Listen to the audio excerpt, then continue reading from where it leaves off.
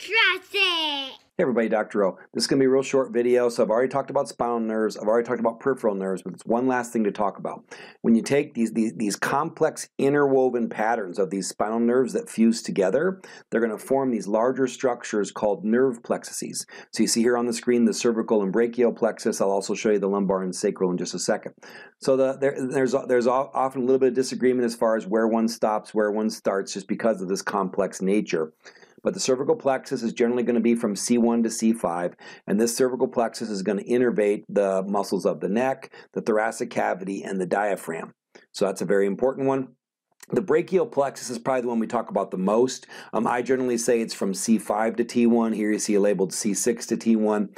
But this is going to control your pectoral girdle, excuse me, your pectoral girdle and your upper limbs. So that's the brachial plexus. That's one that can be injured when sports injuries, falls, those types of things. Then you see the lumbar and sacral plexus.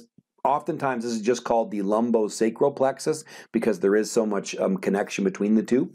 But the lumbar plexus, here you see it from L1 to L5. You also might see it from T12 to L4 as far as the spinal segments involved in the lumbar plexus.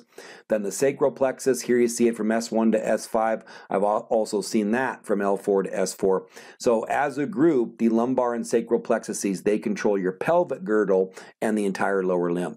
All right, so those are your four nerve plexuses. Just want to make sure you've heard those terms. We generally talk more about peripheral nerves than these plexuses here, though. I hope this helps. Have a wonderful day. Be blessed.